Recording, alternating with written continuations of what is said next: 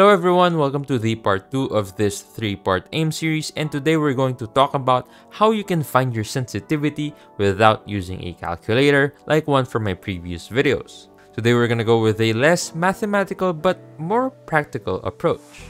Side note, I actually finished the whole script of this video before realizing that this whole tutorial can be based from Pat's recommendation on his video about sensitivity. What I recommend doing is pick 2 weapons and do recoil training with them on targets very far away in the training room.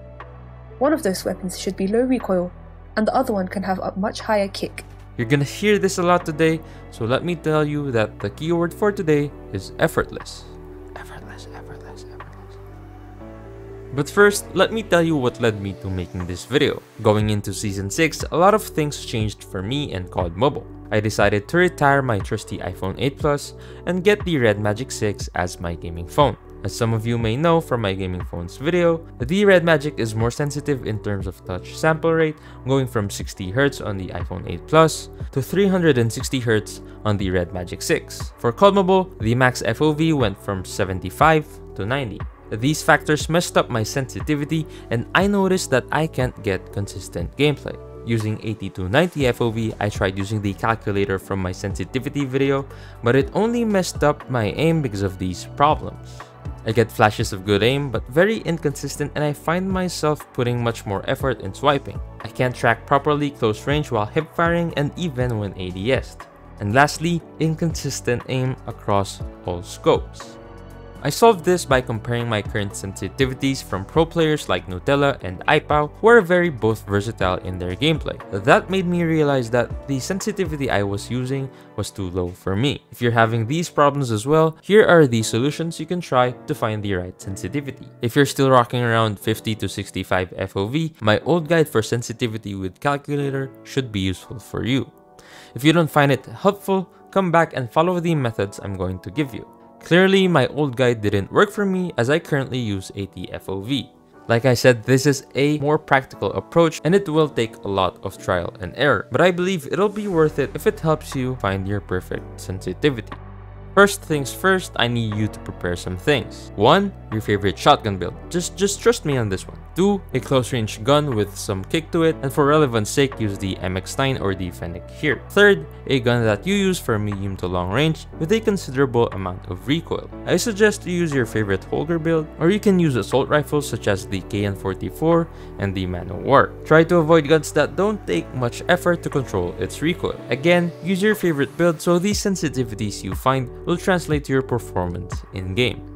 This is how I found my camera sensitivity. Pull out your favorite shotgun build that we talked about and enter a hardpoint shipment pub match. Focus on finding that effortless zone where you are reactive enough to flick onto a target when you see enemies and controlled enough to hit your shots consistently. Not only that, combine movement while aiming with your shotgun and using hipfire. This should give you your camera sensitivity that will allow you to center to your targets before you aim down sight. After one game, assess your performance with the shotgun and adjust by increments of 3 or 5 if you feel you struggle with snapping onto targets with your camera sensitivity. Remember our keyword, effortless. Swiping your fingers across the screen should be effortless but controlled for higher accuracy.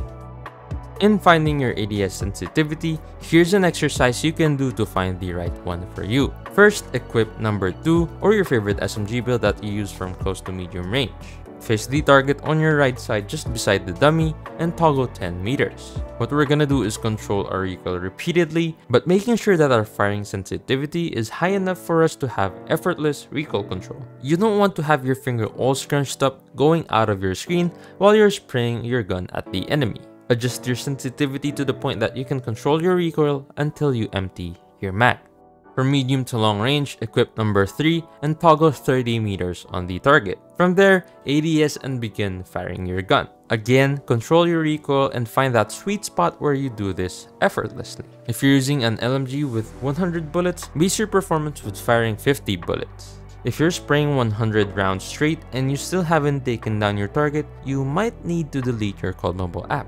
Kidding aside, having done both exercises, try to find the healthy middle in terms of sensitivity where you can control both close to mid and mid to long ranges. However, you're welcome to compromise and prioritize a certain range if you like playing aggressive or passive, if you want to be more reactive or more accurate. For tactical scope, 3x scope, and 4x scope, apply the respective scopes and repeat exercises 2 and 3 to find your sensitivities for each scope. Remember that tactical scope has 1.5 times zoom, while 3x and 4x scopes have 3 times and 4 times zoom respectively, meaning you see less and targets appear larger, so you're generally going to get a lower value than your ADS sensitivity that you just got from exercises 2 and 3. To find your sensitivities for 6x and sniper scopes, first you have to do a hard scope test. Go to the left side of the practice range and hit all 4 targets consecutively without scoping out. Transfer your crosshair from one target to another, and again, like the previous exercises, finding the sensitivity that's comfortable and will make your hard scopes effortless. To challenge yourself more, you can include the long-range targets located right in the middle of the practice range. Make sure you can transfer your aim effortlessly because this will help you gather info in the map without scoping out all of the time. The next one's a quick scope test. Perform quick scopes on the targets in front of you and the one that are far from you, making sure that you reach the middle where your sensitivity is low enough that it doesn't affect your aim when you quick scope, and high enough for you to do drag scoping for correction in case you aren't lined up perfectly. For more explanation about drag scoping, you can check out my sniper tutorials linked down below. Having done those exercises, you should be able to have a feel for the sensitivity that's unique to you. There is no set time for each exercise, and you're free to do them until you get the right effortless sensitivity value for you. I'm a big believer of speed acceleration, and I have been using it long enough to be able to control my swipes and do 180-degree turns when needed. Aim assist also helps for easier flicks even when speed accel is present. With limited space to swipe on our phones, this helps us achieve effortless aim if we manage to master the feel of this acceleration setting. Distance accel, however, is tricky because your sensitivity is affected by how far your target is, which I find very inconsistent for me. So with that, I went from this to this. I went from a low-ish sensitivity to a now medium sensitivity after focusing on my mechanics rather than using a calculator to find my sensitivity. Now I feel more comfortable playing the game while being able to control recoil and snap onto enemies effortlessly. That's it for today's video on finding your sensitivity for COD Mobile. Did this actually help you? Make sure you leave a like and share this to your friend who's got messed up sensitivity. I actually have the third video lined up, but I'd like to know if you want the S7 loadouts first or the snapping tutorial. Comment loadouts or snap down below. Thanks for watching, I'll see you in the next one.